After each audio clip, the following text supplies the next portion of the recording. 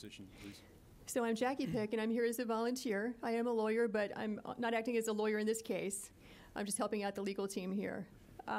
And going to explain to you the evidence that we have from State Farm Arena here in Fulton County, which goes to what Ray was talking about in terms of fraud or misrepresentation. So when that cues, okay. So it's going to be tough because I'm going to have to depart from the microphone and point out some things at times. You're looking at one big room here. This is where, according to our witnesses, who've given us sworn affidavits, this is where the absentee ballots and military ballots are being tabulated on election day.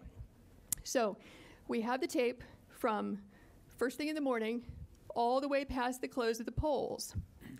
What you have is essentially two Republican field organizers who were sent here to be observers. At no time were they actually permitted to observe in a meaningful way. I'm sorry, I have a voice issue today. They are roped off with the press on the side. See if I can show you. Keep your eyes right here. Okay.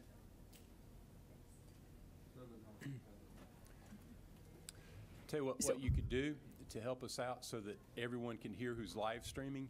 If you would tell us what you're going to point to and then go point to it. Okay. All right. So now what will happen is these frames can move around. So this can get a little confusing, but I'll make sure to make it clear. We have two observers there that are going to show up, not at this point, this is in the morning, as you can see the daylight. They're going to get there at about 8 o'clock to watch the tabulation of absentee and military ballots.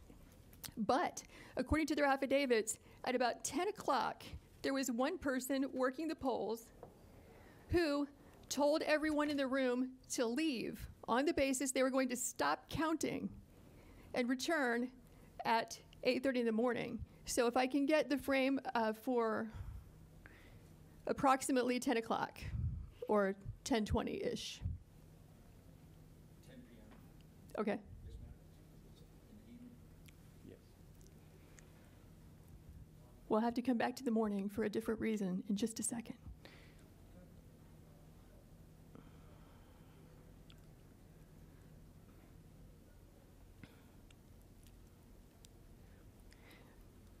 Okay, so you can see what time it is.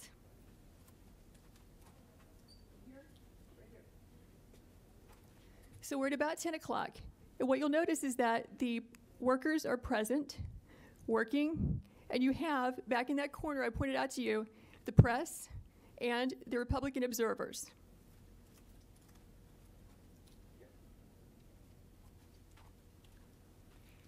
So according to the witnesses, the Republican observers, there is a lady who has blonde braids who comes out to announce we're going to stop counting. Everyone go home. And in fact, we see that. What happens is everyone clears out, including the Republican observers and the press, but 4 people stay behind and continue counting and tabulating well into the night from that point, which is going to be about 10:25 when they all clear out, or 10:30. And they will continue counting unobserved, unsupervised, not in public view as your statute requires, until about 1 in the morning. The reason we know this is because when our Republican observers were forced to leave, they went to the Central Tabulation Center and they got word from a news crew that in fact counting had continued. They have information that not everybody left according to plan, and some people stayed behind. So this shocked them, so they returned back to State Farm Arena at about 1 o'clock in the morning, where they confirmed that in fact people had just left State Farm Arena in contravention of what they had been told by the supervisors who are running this operation. So, okay, we're still at about 10 o'clock. Can you take us to about 10:25 so we can see the change? You're going to watch this place be busy and filled up to emptied at some time between 10:25 and 10:35, which is consistent with what the affidavits say.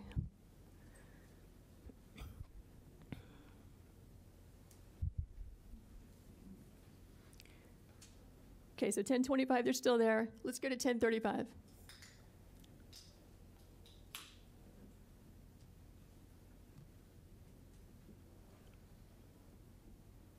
It takes it just a few minutes for the frames to actually catch up with there you go, with the time that you're seeing. So here you see it's all cleared out. We just went from 1025 to 1037.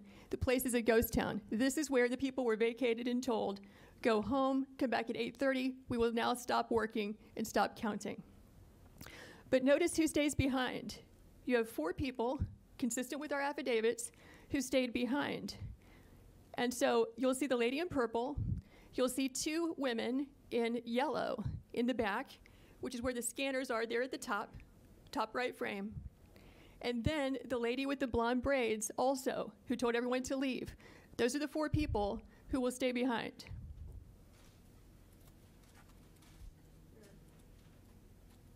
Those 2. Okay. Observer's still there. So the Republican observers said they were the last people to leave State Farm Arena, along with the Fox News crew, accepting those 4 people. So what you're going to see, look at the ladies in yellow. You'll see that they will begin just sitting still, doing nothing, ostensibly not working, because after all, they said they're going to stop counting. They will wait until the witnesses over there in that roped off area, the press and the observers, leave the room. Then you'll see them move into action and begin scanning ballots.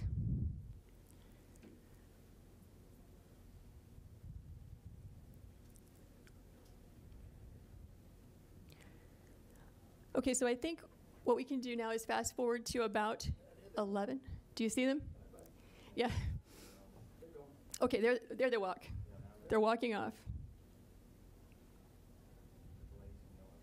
But the ladies in yellow are still there.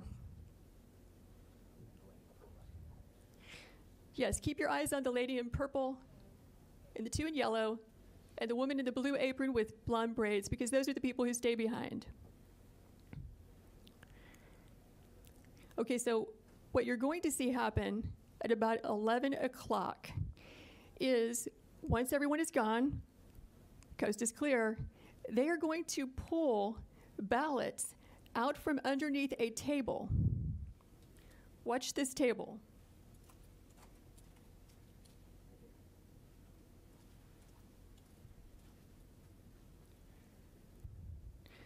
So actually this will take a few minutes, but we did not know when we first watched this, okay, is it normal to store suitcases of ballots under a table, under a tablecloth? Is that how they run the place? Maybe this is what they've been doing all day.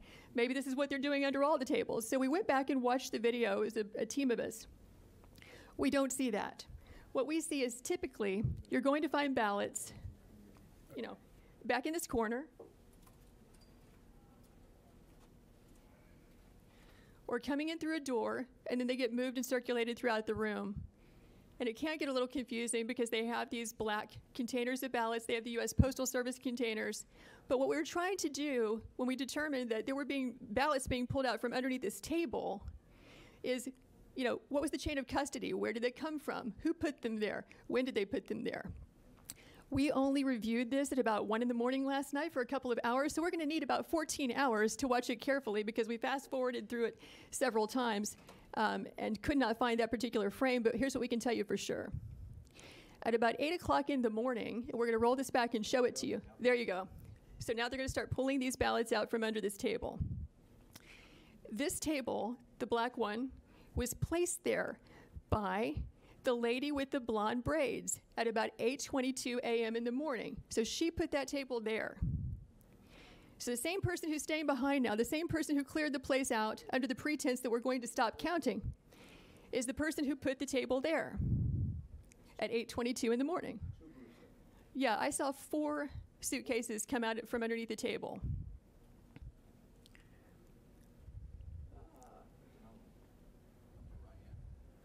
Yeah, upper right hand, you see the gentleman in the red.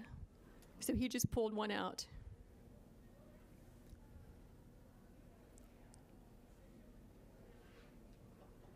So what are these ballots doing there, separate from all the other ballots? And why are they only counting them whenever the place is cleared out with no witnesses? Is the question.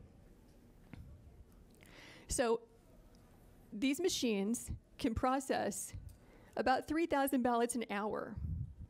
You have multiple machines there, and they're there for 2 hours. So you do the math. How many ballots went through those machines in those 2 hours when there was no one there to supervise, to be present, consistent with your statutes and rules, to supervise the tabulation? We believe that could easily be, and probably is certainly, beyond the margin of victory in this race. Because if it's only 3 scanners working for 2 hours, right, that's 18,000 ballots that went through.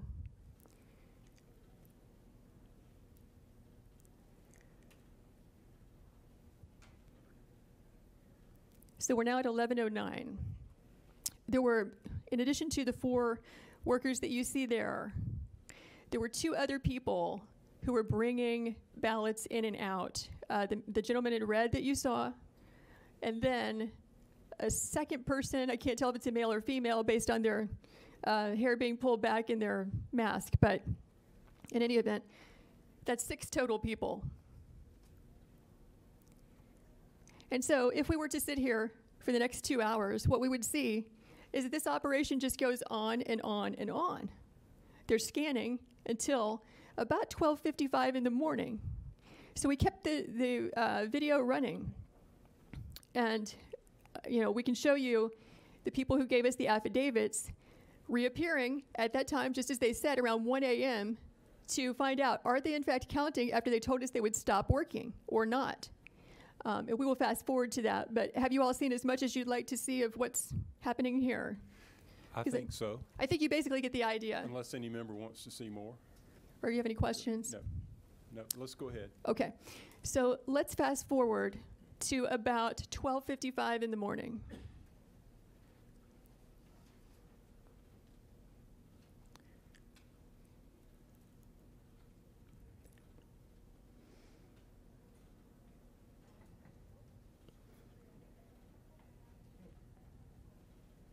Okay, so it's updated to 12:50. You can see these people are still there, up in the upper right-hand corner.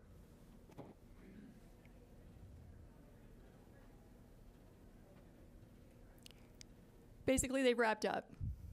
This is the end of their operation. They've now completed about 2 hours of unsupervised tabulation of ballots.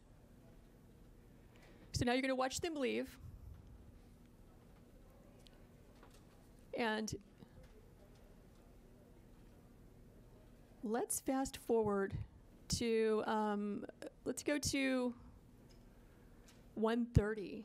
I think it's between 1:30 and 1:45 is when our 2 witnesses come back. They had to fight through security to get in there, but they did. And they say in their affidavits that 2 different people affirmed for them that people had been counting from, 10:30 when they cleared out until about approximately 5 minutes before they arrived. And they have the names of those people who told them that. Okay, now we're looking at, 1:42 in the morning.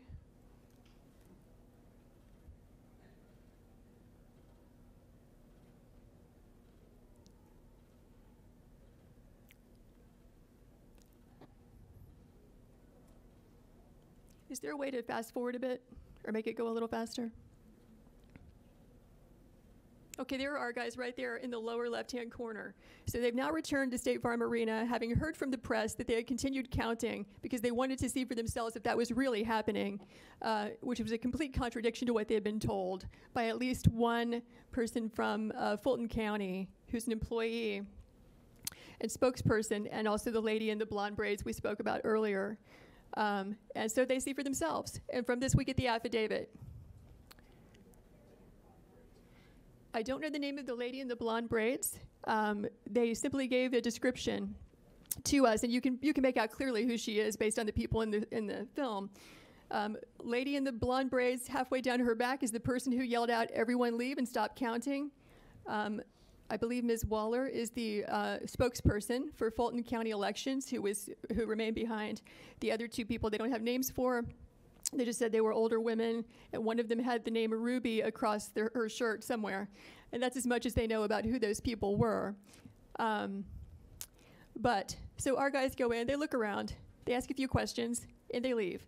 It is from their affidavits that we even knew to ask about this. And you might recall that the press reported there was like a supposed water break or water main break or pipe break or whatever, and that this was an excuse for people clearing out of State Farm Arena.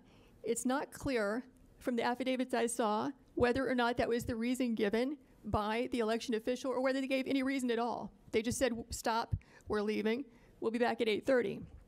So I don't know if that was at play here or not. Okay, can we back up to 8:22 a.m. in the morning, same frames, because we wanted to know, when did that table get put there? Who put it there? When did the ballots get put there? Who put it there? Okay, so 8:21. You'll notice the table's not there at all. Here it comes. There's the table going in that we're talking about where the ballots were obscured. That lady who's moving it is the lady with the blonde braids. She's dressed differently in the morning, so it took us a while to figure out that's the same person that you see at night with the blue apron on who's yelling for everyone to leave and who stays behind to help tabulate ballots after they've all left. So I can see that she's the one who chose to place that table there, close to the scanners. And so the video is still under review. We need to spend hours reviewing carefully how those ballots got there. But we can tell you that it appears to be an aberration from how the other ballots were handled in that room throughout that day. So that's the gist of it. Do you have any questions? Any questions, Senator Deedy?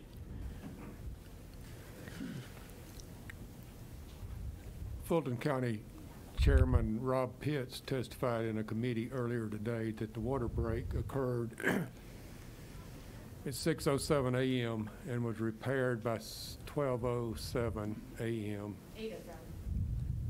8:07, 2 hours, 6:07 until 8:07, and that the water main break did not disrupt the work of the whole room. That his example was that if we were counting ballots working in here and the water main break was in the back, or the leak,